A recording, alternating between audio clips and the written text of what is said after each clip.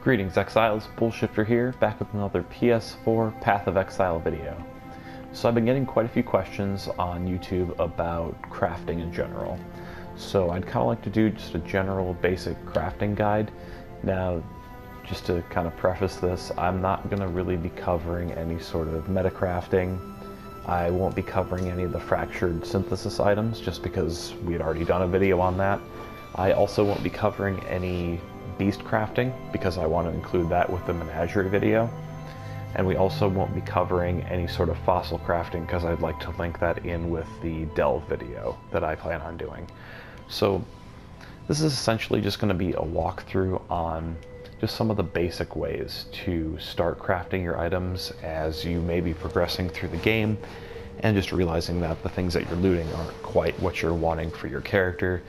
Maybe you're struggling, you need a better item, and this is going to kind of help you along the way. Now, the concepts you're going to learn in this video are potentially going to help you later on when you do get to that point where you're endgame crafting your final gear.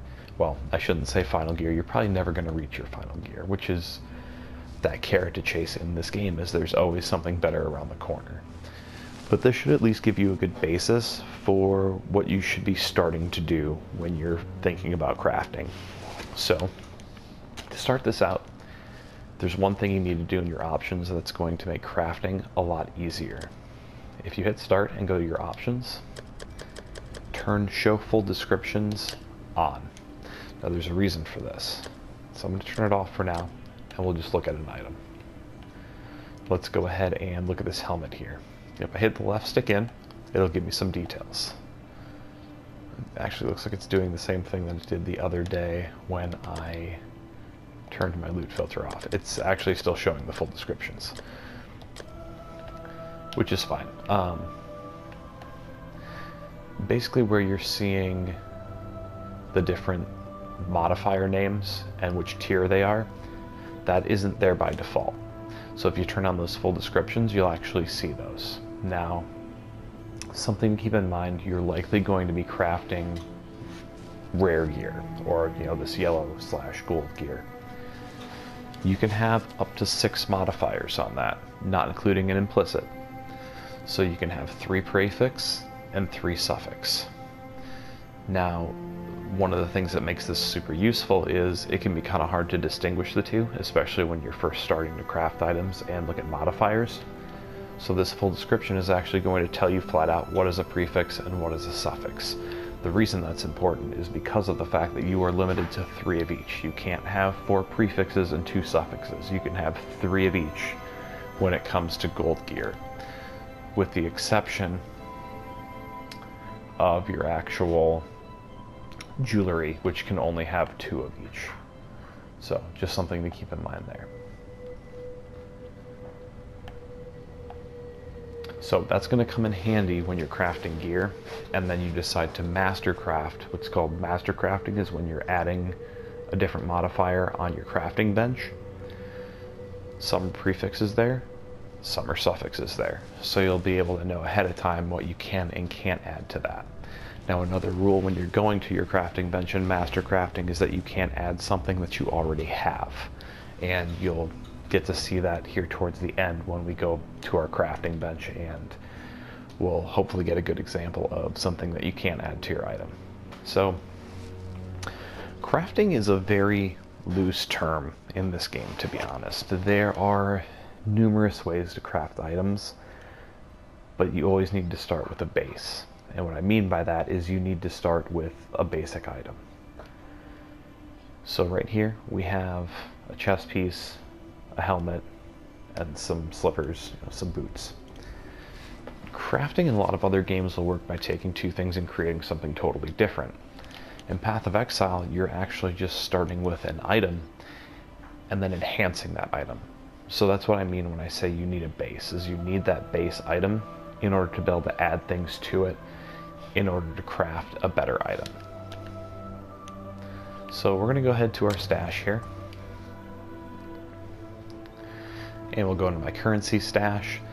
And the currency that we've discussed in past videos, and we've talked about its usefulness later on in the game or as you're progressing through the game, it's primarily 1 as a currency, And two, which is probably more important, is as crafting material. So you probably got some of your currency by actually going through vendor recipes. And now you're going to go ahead and implement what you got from those vendor recipes to use in crafting. Now, some things you should also know about items is that obviously they start off gray. They can have an implicit modifier. None of these items do. When they go to blue, they can have up to 2 modifiers on them. So they can have a prefix and a suffix. And then once you get up to gold is when you can have the 6. So one way we can go about modifying our items is by either upgrading it to a blue, or we can upgrade it to a gold. Now, there's benefits to each one. One is cheaper than the other because the one currency is a lot more common than the other. But the more expensive route actually gives us a lot more control over what modifiers we have on our items, which I'll explain. Now, first things first, if you're starting with gray items, like I am here, just normal, regular items, you're probably going to notice there's one stat that is kind of similar with all 3 of these items, and that's energy shield. Now, the reason why I've chosen energy shield is because I'm running a Templar, and energy shield is a large part of my build.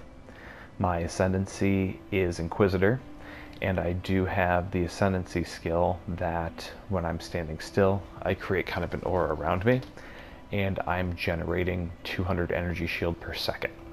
I'm also about to pick up a node in my skill tree that gives me energy shield, regen as I hit with spells. So energy shield is a big deal for my character. It supplements my health, it adds more defense, it makes me tankier, which is very important in this game. So that is my reasoning behind having energy shield gear. Now, when you're crafting gear that has energy shield, it's important to do what I've done here, and that's improve your quality, because your quality will directly increase your base energy shield of your item. Now, another thing that quality can increase on weaponry is physical damage. So just a couple things to keep in mind there. And if you actually increase the quality of your items while they're still white, it's cheaper. And I'll show you what I mean by that. So let's go ahead, and we're increasing armor. So we're going to need armor, scrap. If you hit square, if you have a currency tab, this is how this is going to work, because it actually stacks higher than what your inventory stacks can go. So if you go take item, it's going to give you the maximum stack, which is 40 for this item. Now I can go ahead and hit X to use this, and just for the sake of giving you an example, let's go ahead and let's see, we're not going to be crafting gloves, so let's apply this to my gloves. It gives me a quality of 1%. Now let's use that same item. Oops, we just hit stash, my bad. Take those back. Now this helmet doesn't have any quality, and my gloves that I just put that on didn't have any quality. Let's see what happens when I put it on this helmet when it's a gray item. 5%. That's a huge deal. I literally just saved myself 4 of these. Now, as you can see, I have an abundance of them, but still, you're better off saving your currency and just using them all together. Now, another thing I wanted to point out is when you're using the same currency over and over again, if you hit X and then hit square where it says repeat apply, it means exactly what it says. You can just continue to apply it until you hit the max, which is 20 base quality. Now you'll notice it's still making the noise, but the number isn't going down at all. So we're fine there. So now I have all of these at a base 20, and it's increased my energy shield for all of these. It's actually increased my evasion rating on that helmet as well. Now, admittedly, I also did not get lucky with these sockets being the exact colors that I wanted them to be. I did go over here and use Jeweler's Orbs to reforge the number of sockets that were on there, which can increase or decrease the amount of sockets that are on there. Obviously, you're always looking to increase. I did use some Orbs of Fusing so that I could reforge links between sockets that weren't connected. And of course I used some chromatic orbs to make sure that I had the socket colors that I needed. I personally like to just get this out of the way right away. You can definitely do it after you've done this crafting. It's not going to make any sort of difference in how much it costs. However, if you do improve the quality of your items, it's going to increase the likelihood of reforging links when you use an orb of fusing. So just keep that in mind. It can actually save you some of your orbs of fusing by increasing the quality of your items before you use it. Now, let's get into one of the first ways that we can improve an item. Now, you can possibly use an orb of transmutation to turn a normal item into a magic item, which is then going to just give it a couple of modifiers. So we'll go ahead and we'll use this, and let's just use it on the helmet, why not? So I have a plus 42 intelligence, 37 increased evasion and energy shield, and 14 increased stun and block recovery. Now I know what you're thinking, why do you have 3 modifiers? You said we were only going to get 2. If I hold left stick down, as you can see, it's actually counting the evasion, energy shield, increased stun, and block. Well, the evasion and energy shield actually, I'm a little inaccurate with this. The evasion and energy shield don't count because they're actually adding to the base stat of this item. So that's actually a pretty decent roll. Increased stun and block recovery, we don't really care too much about that, to be honest. But it is nice that we did get a tier 2 evasion and energy shield. Now, the lower the tier, the better. So a tier 2 is a really good roll. A tier 1 would be pretty much closest to the best roll that we could get. And then we also have a suffix modifier of intelligence, which is a tier 4. Honestly, really not that bad, considering we're running a character that relies heavily on intelligence, because intelligence is also going to give us a bonus to our energy shield. So, in all reality, it's not that bad of a roll. It could have been a lot worse. So, since we actually don't mind what we got there, I'm just going to kind of stick with that, just because I'm not trying to make a perfect item in this video. I'm just kind of trying to show you guys the basics on what you can do with these items. So if I didn't like these rolls, let's just do this. You can also use orbs of chances, and this can turn it into either a magic item, which is blue, or a rare item, which is yellow, or I mean, if you're super lucky, you could get a unique item out of it. So let's just use one of these for the sake of argument on these slippers. So it also turned into a blue. Now tier 4 fire resistance. Let's just say I'm not too interested in that. So what we can do is we can use an orb of alteration and get new random modifiers to that. So we got an increased energy shield and some life regen. Not bad. Tier 3 and a tier 4. So pretty mediocre, but it is useful to our build, so I can't really complain about that one. Now, what we can do here with a blue item, because obviously we don't want to run a blue item, we want more modifiers than that. 1 prefix and 1 suffix, that's just not going to cut it. So what we can do from here is use a regal orb. A regal orb is going to turn this from a blue item to a yellow item, or a magic to a rare. So let's go ahead and use that on this helmet, just because this helmet's actually looking like it might be somewhat usable. And apply. So now it's giving us a 3rd modifier. And I'm impressed it actually gave us more evasion and energy shield. So that's pretty crazy. Couple of really solid prefixes. That's really solid for our build. That's going to help us defensively quite a bit. So at this point, it's a gold item.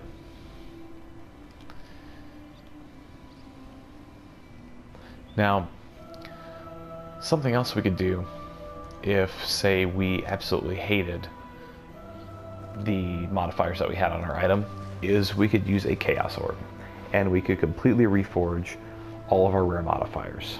Now, I'm not going to do that to this item, just because I'm actually pretty happy with the modifiers that we've gotten. So we'll just keep that one the way that it is. One thing we can do, however,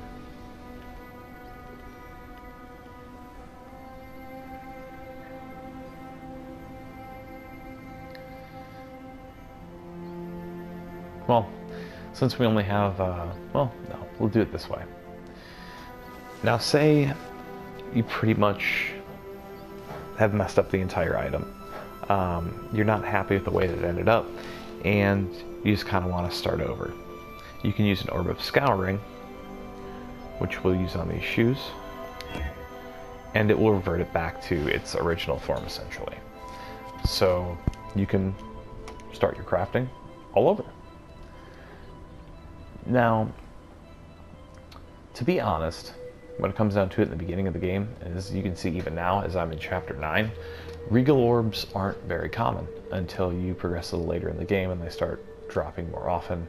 And the vendor recipe for them, you are probably going to have a hard time finishing if you recall what that was from my vendor recipe video earlier.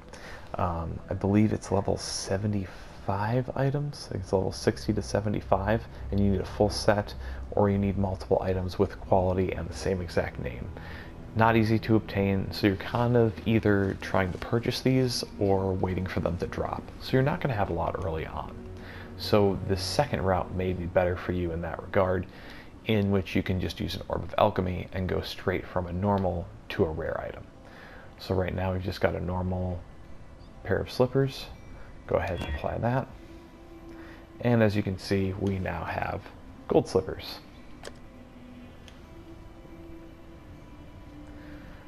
Not really all that great of rolls, but it kind of gets the point across.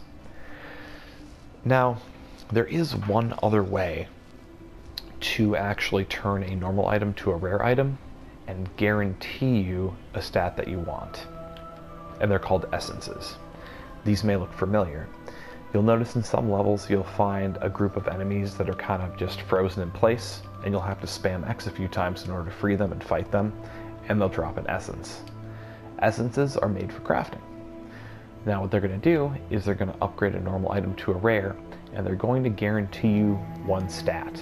And they're also going to give you a specific range of that stat. So you'll have a pretty good idea of how good that roll is going to be on that item for at least that one stat. Now, the rest of your stats are going to be random, so just keep that in mind. So our chest piece is the only one we haven't run. Now, that's obviously going to fall into just armor. So with this, we'd get lightning resistance. With this, we'd get evasion. We could roll physical damage to melee attackers, or we could roll maximum life.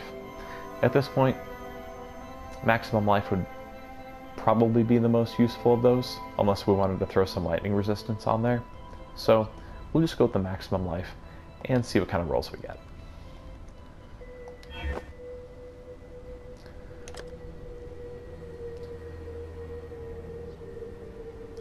So we got the maximum life, as it said we would on the item. We got a terrible mana roll, life regen, and a pretty bad intelligence roll. So something we could do here if we wanted to is we could take a Chaos Orb and we could completely reforge those with random new modifiers. However, I just kind of crafted this to kind of give you the idea of the fact that it was going to give us that guaranteed prefix modifier of maximum life. So those are the most common ways to make base gold items.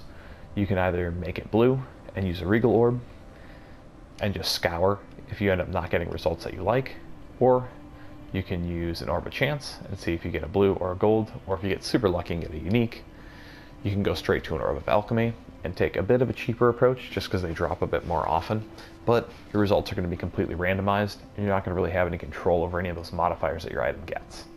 Or you can use an Essence, which will also bring it straight to a gold item, but you'll at least have control over one of the modifiers that your item gets. Now, at this point, you'll notice that we don't have all of our modifiers. So what we can do is we can actually head over to our crafting bench and we can add a modifier. Now, I'm really digging this helmet. I'm pretty happy with the rolls that we got on it, just because it's going to give us a ton of energy shield. Now, if I replace my current helmet with it, honestly, I'm not going to be missing much. I'm going to miss a terrible mana roll and a pretty bad life roll. So I'm going to go ahead, move this item over there. Now this is where you're going to see the different items that we can't craft on it because they've already been crafted. And by the way, to toggle through this, you need to use your right stick. Your left stick won't work. So it'll tell you as you hover over it that it already has a mod of this type, so we can't add that mod again.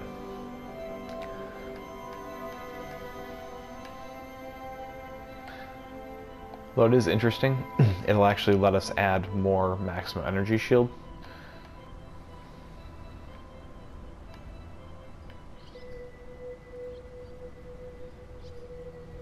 But odds are it's because one is probably a prefix, the other is a suffix, and here it's because there's a combination. And down here, things are a bit more expensive, but we can add some pretty solid resists to this item. Some different attributes in case we need them. It already has intelligence. And we can add combination resistances, which can also be very useful. Now these you're going to unlock more of as you progress throughout the game and find more crafting recipes. So for now, I'm actually going to leave this item alone just because this helmet is actually looking like something I'll probably actually use here towards the end game. But you kind of get the idea with the crafting bench. And now say this item had 3 prefixes already, it would also get, actually no, that's not on there because, so I wonder if it's actually based off of the tier that it's in. You'll have to excuse me as I haven't really done a whole lot of master crafting. Yeah, so I'm assuming since it's in a specific tier already of that energy mod, and we probably have the level 32 tier, it'll still let us add on the level 24 tier.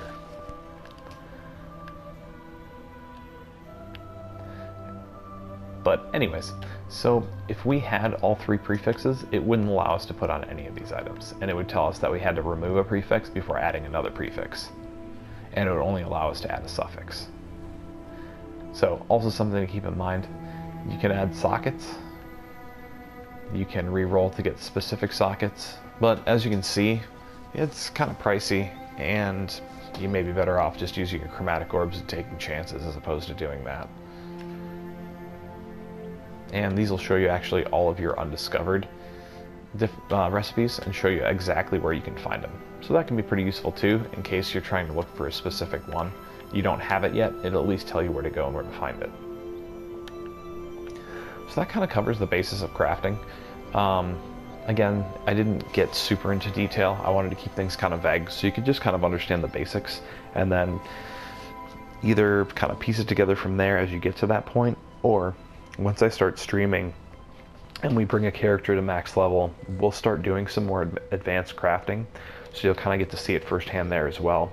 I just kind of want to cover everything in these tutorial videos, so that way once I start streaming, we can put everything together and you can kind of understand why we're doing all the things that we're doing and some of the more advanced theories behind it. Now, there is one other thing I wanted to cover for a couple of reasons. I've had a few people ask about the stash. I have actually picked up just about every sort of stash tab you can get at this point, just because I find them super useful, especially the currency tab. If you plan on doing a lot of crafting, the currency tab is, I can't even describe to you how useful it is, just because of the fact that you're not going to be restricted to taking a stack of 40 and putting it in your regular inventory and just trying to make do, since it'll stack everything to up to a stack of 5,000. So if you plan on doing a lot of crafting, you're going to want a large amount of items, because once you get towards the end game, you are going to want larger stacks, so that way you can just kind of continue to craft and not, you know, get stuck with an item that has a few stats that you don't want. You can continue to use your different currencies to essentially forge the exact item that you want. So I highly recommend a currency stash tab if you are looking into stash. Essence tab, this can be pretty nice. However, I don't feel it's as essential as a currency tab, and this will store a large amount of the different essences that you can find throughout the game, which obviously you'll also be using for crafting. So if you do plan on doing a lot of essence crafting, it's not necessarily a bad idea. There's not actually a gem stash tab. This is an enhanced stash tab. So it actually allows me to hit R3 and alter the name. That public area right there, if I click R3, this will actually put all of my items in this tab up for sale on the auction. And people can actually offer me things for them, and it'll actually allow me to set on each individual item in here what I'm hoping to trade for it. So if you do want to trade, I would recommend having at least one of those. And these are the same. These are also premium stash tabs, all of these through here. Same with that. This is a fragment tag, stash tab, also relatively useful to have. Especially if you plan on using some of these sacrifice fragments to vendor craft or to vendor with your Val orbs, which will bring you a Val orb, which will allow you to corrupt items. We'll get more into that once we actually kind of get more into the meta of the game. A unique stash. I like having this just to hoard uniques, to be honest with you. It allows you to put one of every single unique in the game in this stash, which can also save you a lot of space, especially if you are trying to get specific uniques saved up to build other characters with. Your card tab, this is really nice to save up some cards, which you can also use to craft into more specific items, which it'll actually tell you right on the cards what you have the opportunity to craft with them. Map tab, this isn't really going to be useful to you until you're actually at endgame, but once you're to that point, it's going to be super useful because you're going to be picking up a lot of maps and running maps, and that's essentially what you're going to be doing in the endgame for content. This is just my own premium tab that I have items for sale in, and these you're probably more than familiar with as their regular stash tabs. Now, the biggest reason why I wanted to bring this up is it does tie into crafting, especially the currency and essence tabs. And also, Grinding Gears is running a sale on stash tabs. So if it's something that you have been considering, now would probably be the time to do it.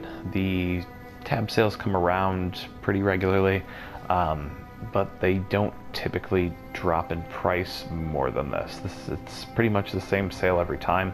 So if you've been kind of debating on whether you want to get some tabs or not, this would be the time to do it, especially if you're looking to get a premium stash tab, because you can literally upgrade it for 10 points is the equivalency to $1 right now. So at least you could have one premium stash tab if you're looking to trade items. They're also running a special right now, I believe, to where you probably noticed I'm wearing a different helmet in this video. Right now, if you purchase anything at all, they're giving you a random cosmetic box. I believe it's a fire and ice cosmetic box, which is pretty self-explanatory. You're going to get some sort of fire or ice item, and this is a fire style of helmet. You can look at my cosmetics here. Yeah, it's literally called the fire helmet. So yeah, I just kind of wanted to mention that just because it does tie in with crafting. I will be making future videos, as I mentioned, that will cover some of the beast crafting and fossil crafting, which are also extremely useful if you know how to do them. So that'll conclude this video. Again, thanks for watching. Thanks for taking part in the channel. We are growing really fast. It's super awesome. Last I checked, we were at over 625 subs. And I really appreciate you guys stopping by, watching the videos. I hope they're helping you guys out. I hope it's making the game more enjoyable for you. That's my overall goal, is just to make these things more approachable. We'll get into more advanced stuff as this channel progresses through. I do plan on streaming soon. My big goal is just to make sure that we hit all of these basic topics, so that way I can start streaming and we can start tying everything together, getting into more advanced concepts. I can kind of show you how I like to progress through the game, and we can just kind of chat about the game in general. I'll answer as many questions as I possibly can. Something I've also tried to do within the chat function of YouTube, when you guys leave messages, I do try my best to answer you guys as quickly as I can, just because I appreciate you guys leaving comments and being a part of the channel. It's absolutely awesome. It's something that I've always wanted to do, so you know, I'm glad you guys are there and participating and watching. I hope you continue to enjoy the videos, but as always, until next time, May the RNG be with you, always.